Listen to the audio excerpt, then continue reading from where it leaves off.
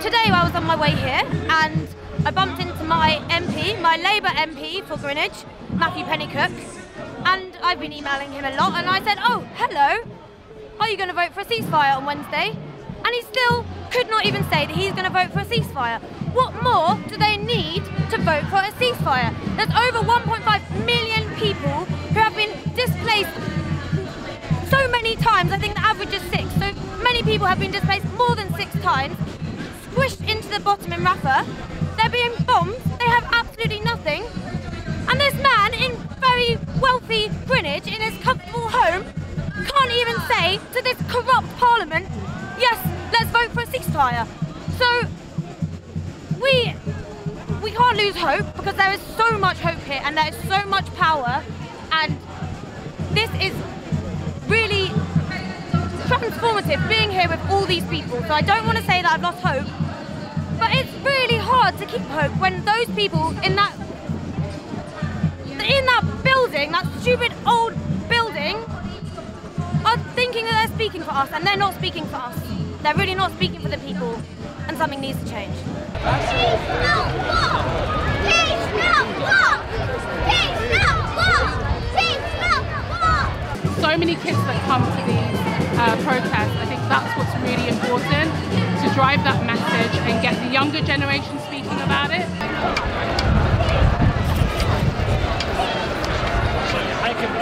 I think it's one of the biggest I've been on. I've been standing here for the last half hour, and I thought it was at the end of the march, and yet it just keeps on coming. It's been an amazing turnout, and it's great to be around like-minded people who are just saying, no, we will not do this. We will not allow this to happen in our time and in our name.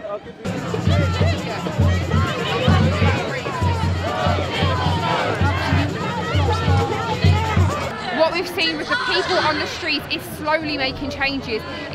The government, they can't ignore the people forever. At some point they're going to have to listen to us. So whether we're here for 5 more marches, whether we're here for 50 more marches, at some point they will listen to us.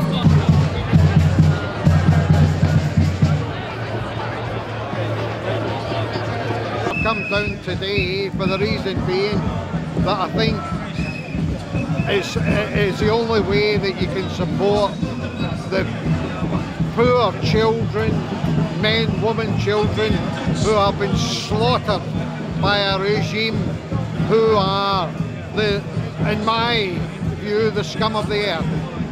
How these politicians, the Israeli politicians, can call themselves in any way religious. I don't know what religion it is. It must be the religion of Satan.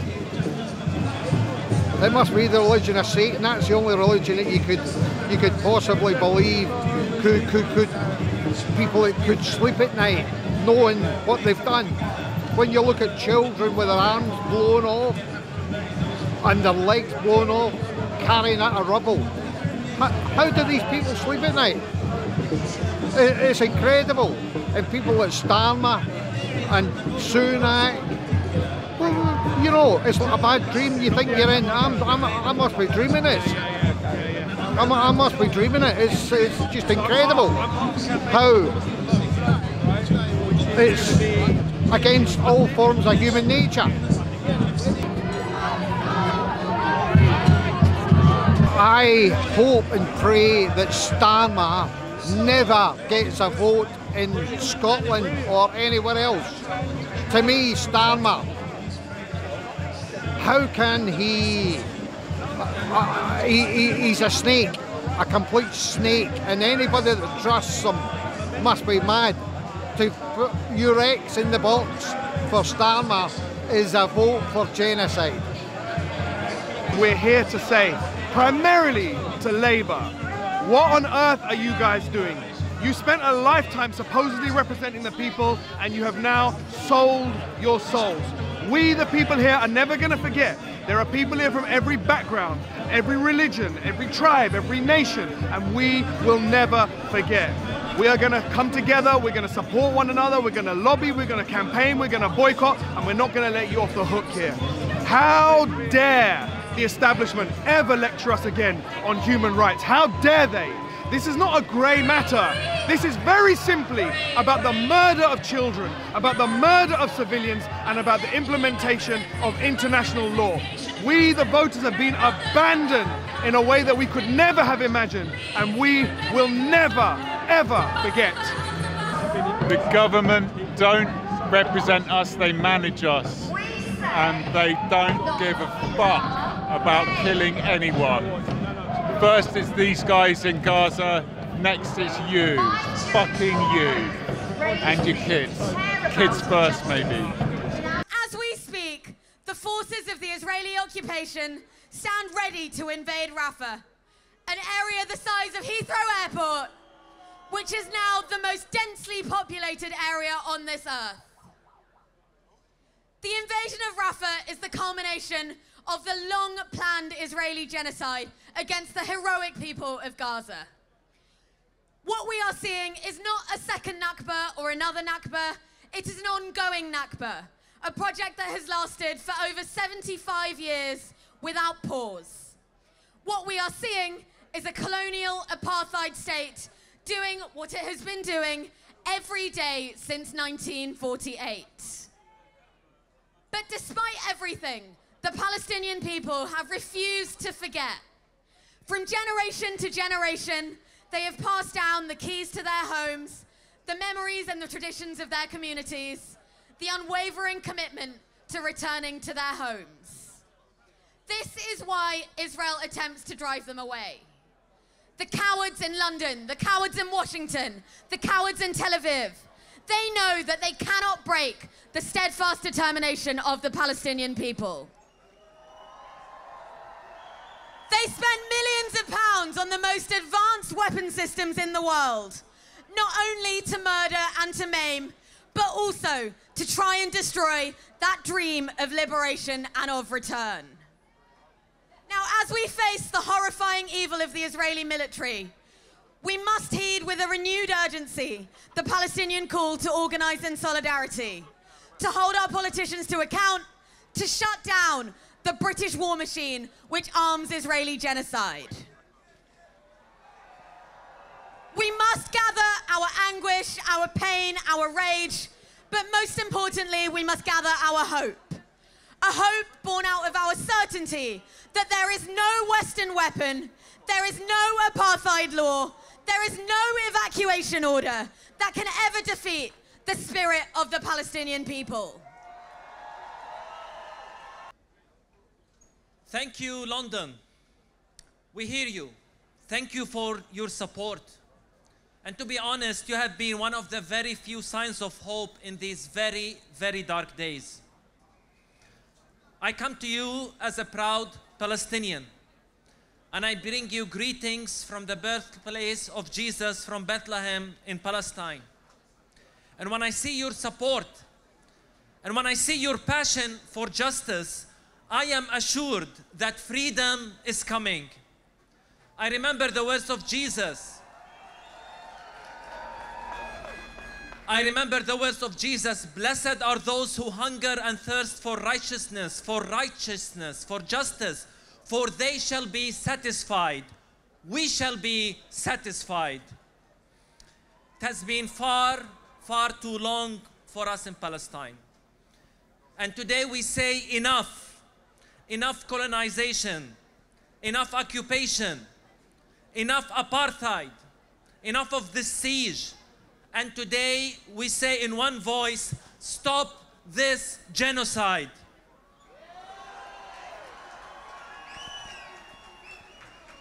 Friends, Gaza today is indeed the moral compass of the world. And I know that you have come from different faith and secular traditions.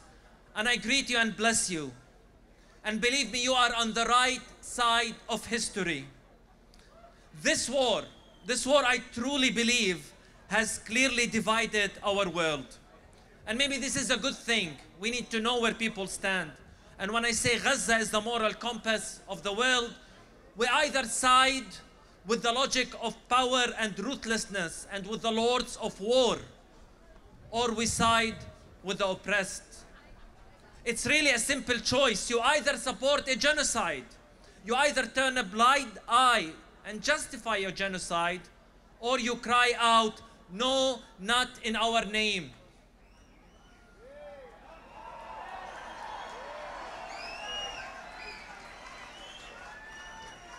Gaza is a human cry. Gaza is a moral cry. This is not about politics. For if you are not shaken to your call by the brutal killing of more than 12,000 precious Palestinian children, it is on you. There is nothing we can do to help you. The world will not recover. Our humanity will not recover. And history will not be merciful, should not be merciful towards those who are complicit with the genocide. Their names are stained in history books. And as a man of faith, as a pastor, I am convinced that deep inside they will be haunted by the images of the children and mothers of Gaza.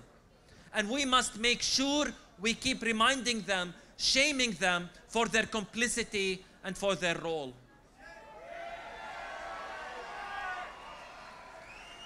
At the same time, we are grateful for the support of many around the world. And today, again, I say, London, we hear you. From Palestine, we hear you. We need to turn the table on the lords of war. We need to turn the table. And the streets today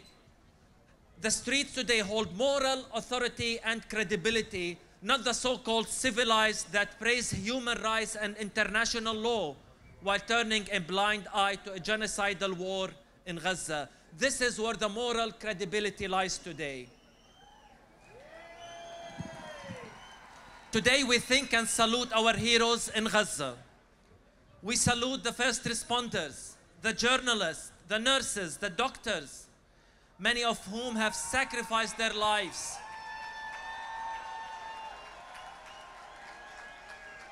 Of these heroes, we say the world was not worthy of them.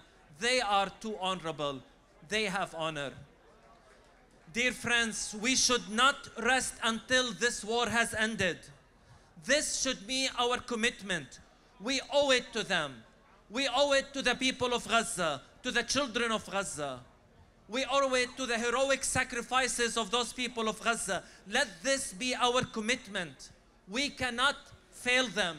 We will not fail them. We should not stop protesting. This is the least we can do to them.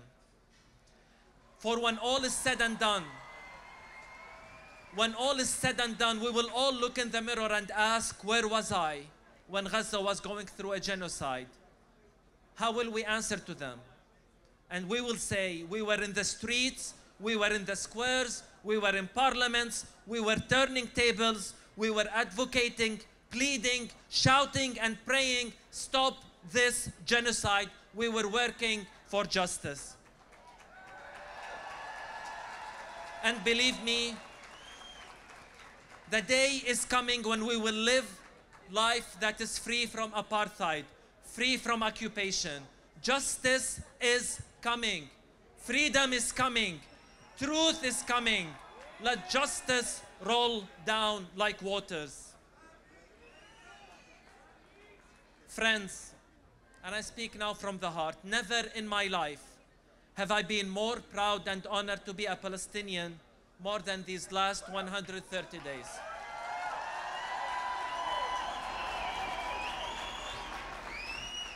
I am proud of our resilience, of our sumud. I am proud of our solidarity with one another, our unity. And when I say we will be okay and that we will recover, I say it because I know my people, I know who we are as Palestinians. Palestine is our homeland. We are deeply rooted in Palestine. And for those of you who are exiled around the world, I know that Palestine lives in you. So today I say thank you on behalf of every Palestinian for your solidarity. Thank you for your tireless efforts. From the bottom of our heart, we love and appreciate every one of you. Today I pray and I ask you to pray with me. Lord, have mercy. Lord, send true peacemakers and justice seekers into our world. Lord, awaken the conscience of world leaders. Lord, stop this genocide. And we say together, stop this genocide. Thank you. When we witness this genocide that is going on, what are we seeing the governments of the world doing? Jordan and the UAE are allowing Israel to get goods through their countries in opposition to the people of that country. The Egyptians say they oppose the Israelis, but they are going to facilitate any ethnic cleansing that takes place. Joe Biden told the Israelis they are over the top. That is really an understatement for 30,000 people killed, tens of thousands of them children, and for the destruction of every hospital in Gaza. That isn't over the top. That is a brutal war of extermination which they are carrying out, and we have to speak out against it now. For months, the global establishment and the right-wing media have tried to bully us into silence. They try to shame us by equating support for the Palestinian cause with anti-Semitism. They try to say that criticism of Israel, one of the most vicious right-wing states in the world, is anti-Semitism. How dare they? How dare they attack those of us who all our lives have fought against racism? We don't need any lessons from them. It's them who should be ashamed. How sickening, comrades, how sickening to see the President of the United States, the British Prime Minister, and other leaders of the Western world rushing to Tel Aviv to embrace Netanyahu, the butcher of Gaza, a man who is an international criminal breaking for decades international law and waiting for charges of corruption. You don't see any of them rushing to Rafah to embrace the mothers who for weeks have watched their children being slaughtered. Shame on them. And what about Keir Starmer? Yeah, you may well boo. A so-called human rights lawyer who supported the blockade of food, of medicine, of water to innocent women and children. Hang your head in shame, Starmer. You know, someone once said that for evil to triumph, good men and women must stand silent and be under no illusion. What's going on in Gaza today is unadulterated evil, and we will not stand silent. On Wednesday in Parliament, there will be another vote, again calling for a ceasefire. This will be yet another test of where these politicians stand. So, friends, mark carefully all those who refuse to vote for a ceasefire, all those who vote for continued slaughter, and all those who abstain, even in the face of such horrific slaughter. And remember, friends, when we go to the ballot box, we will never again vote for a politician who has not called for a ceasefire. Since October, we have seen a spiralling of horror. Remember when they tried to tell us that Israel didn't bomb a hospital, when they tried to tell us that that was fake news, that how could we say that Israel bombed a hospital? But now we see that Israel has bombed every hospital and put every single hospital in Gaza out of use. Yet there is silence. So let us be clear with the international powers that be, that their failure to stop this genocide means that they are losing all moral authority, that history will judge them accordingly, and that their failure to act is not done in our name, and it is not done in the names of the millions of people that stand with Gaza, that stand with Palestine today. They have stood idly by while Israel attempts to erase an entire people from the face of the earth. As Israel stands on the brink of a full-ground invasion into Rafah, there has never been a more critical time to raise your voice and act for Gaza. This is a genocide that will haunt us for the rest of our lives. So at the upcoming general election, it is imperative that we hold all those accountable that have allowed this to continue. No ceasefire, no vote. No ceasefire, no ceasefire.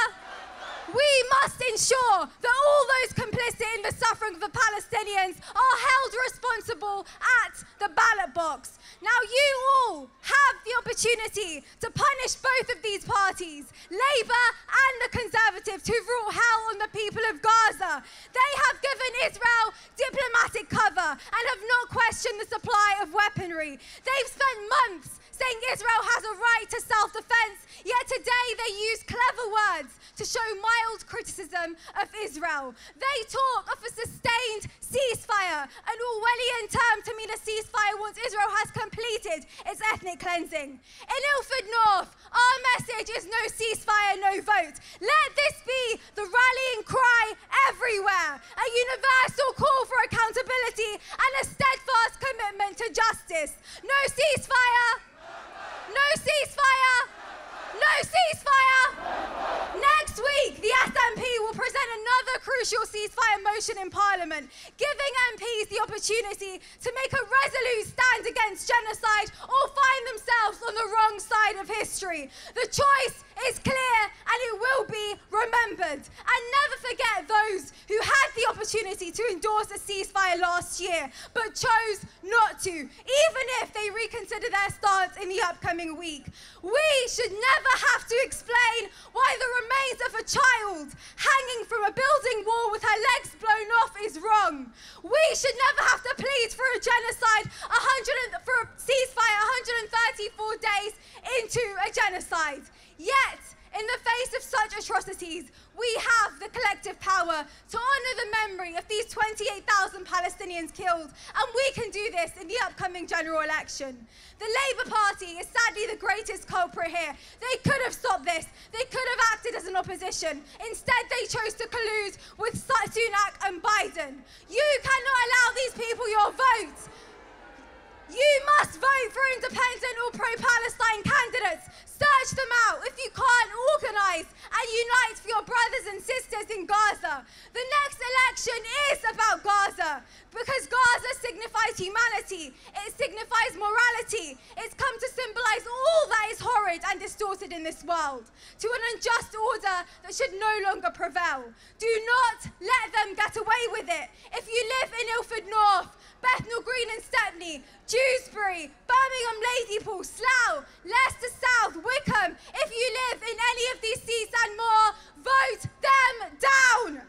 We see our colleagues every single day risking their lives to report the horrors being inflicted on their own family members. We salute the courage of journalists like Wael al-Dahdu, who had to report on the killing of his own wife, who had to report on the killing of his own daughter, who had to report on the killing of his own cameraman, who was left to bleed in a school because the Israelis never stopped firing.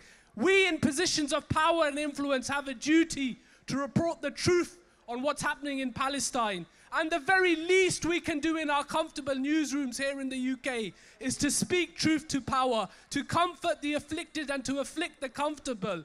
When we talk about the Palestinian people, we use the passive tongue. We say that the Palestinian people are found dead. They were not found dead, they were killed. And we must name the killer the same way we name the killer when we talk about murder in this country. We are talking about mass murder.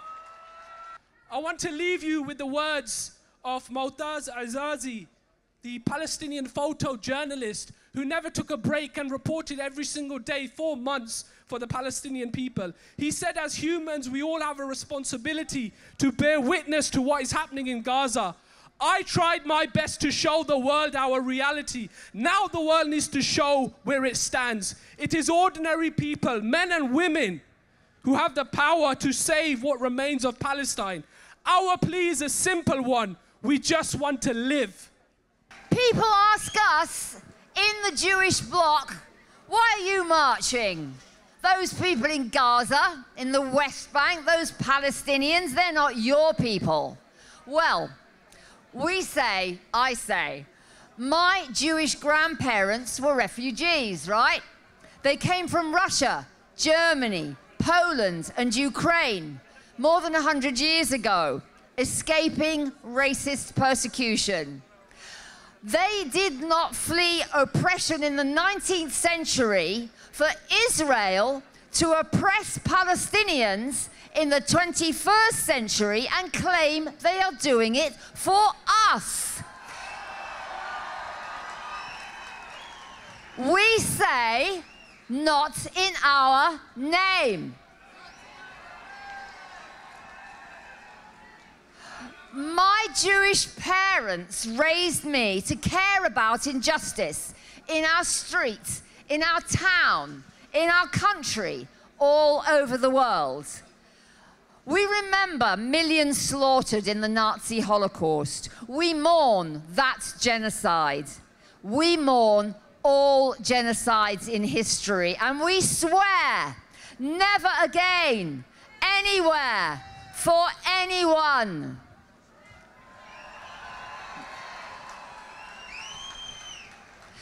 The Republic of South Africa proved to the International Court of Justice that Israel was plausibly guilty of genocide in Gaza. On January 26th, the ICJ said Israel must prevent the killing of Palestinians and the destruction of the means of life. Israel must provide humanitarian aid. It must prevent incitement to genocide. Yesterday, the ICJ reiterated its ruling. It said the perilous situation in Rafah demands immediate and effective, I'm quoting here, implementation of the provisional measures which are applicable throughout the Gaza Strip. Now we know Israel continues to do the opposite of all those things in front of the eyes of the world, and our leaders continue to arm and finance them. Thank you. Thank you. Thank you. 250,000 of us here today in solidarity with the people of Palestine. There are demonstrations going on today in 120 cities around the world, in 45 different countries around the world. Millions of people on the streets, on the march, demonstrating their solidarity with the people of Palestine under siege right now. We've got to carry on. This is the 14th national demonstration, and there's going to be as many more as it takes until there is a ceasefire, until there is justice for the Palestinian people. It's also a day to remember these are the truth tellers, those journalists who tell us the reality of the bombardment of Gaza, those people that tell us the reality of the global arms trade and what its consequences are. And so, on Tuesday of this week, something very important is happening. Julian Assange's case goes back to the High Court. Please support Julian Assange for telling the truth about war, telling the truth about global corporations and about the reality of what wars do. As I am speaking, as I am here now, there are 1 million people in Rafah under siege, without enough water, without enough food, without enough medicines, without proper sanitation. The population of Rafah has gone up 7-fold in the last 2 months. They cannot cope with the demands of the people there. They're massed around the border, desperate to try and get somewhere to be safe. And they were told that going to Rafah would be safe. And Israel is now preparing to bombard Rafah, an already chronically overcrowded, chronically undersupplied city. The carnage that has already happened, with 30,000 dead, almost half of those are children, will get so much worse as soon as that bombardment starts. And so I ask two questions. This bombardment has gone on now since October. Already the people of Gaza were under siege. The consequences are horrific. The generation of orphans growing up in Gaza, having seen their families killed and destroyed by American-supplied weapons flying over them. The mental health stress, even if there was a ceasefire tomorrow, will last for decades and decades for those poor people that have already suffered years of siege, and in the case of the West Bank, of occupation. We're witnessing something globally horrific in real time on our televisions. In real time on our televisions, the carnage goes on. And so on Wednesday, when the UK Parliament has a motion before it, tabled by the Scottish National Party, I am signing in support of that motion. And I want every one of you here, demand of your MP, your elected representative, be there, vote for a ceasefire. No ifs, no buts, no qualifications, just call for a complete ceasefire and respect for the International Court of Justice decision. The International Court of Justice has made its views clear. The UN has made its votes clear. And in the words of Anthony Guterres, this issue didn't come from nowhere. Awful as the events of October the 7th were, it didn't start then. It started with the Nakba in 1948. It went on with the occupation. It's been on with endless wars ever since. What we're now seeing is a second Nakba, where if Israel gets its way, more than 1 million Palestinians will be forced out of Gaza into the Sinai to set up a new Gaza Strip, as once more the horror story of the lives of Palestinians goes on. Well, the message here from London today is we're having none of that. We're not going to allow our government to support that. We are here with the Palestinian people for peace, for freedom, for justice, and we ain't ever going away. Thank you. This is the 9th demonstration that you've been involved in since October, isn't it? Yes, this is the PSC and the wider coalition's 9th National March for Freedom and Justice for the Palestinian people since October. And I mean, the numbers have been incredible all the way, and I find it hilarious every week to see it's like 12,000 on the reporting, whereas we see it as like 250,000. Why do you think they keep undersizing or underestimating the numbers? I mean, it's a tactic that the police use a lot, right? If you look at their estimates for, going as far back as the Iraq War demo, which had 1 million people on it, one of the, before our Million Man March, the largest demonstration in British history. I think they said that there were 400,000 or 500,000 people on that. It's a tactic the police have used for a long time. Please come, Royal Courts of Justice, this Tuesday and Wednesday. Please come to support Julian Assange, who supports Palestine and Gaza. Please support Julian Assange at the Royal Courts of Justice this Tuesday and Wednesday. Thank you. The Assange case is massive. Not only did he expose the crimes of US imperialism, he has exposed the corruption of our judiciary, the corruption of our political class, and our corruption of our entire judicial system. Assange was there for us, we need to be there for him. In order to free ourselves, we need to first free Julian Assange.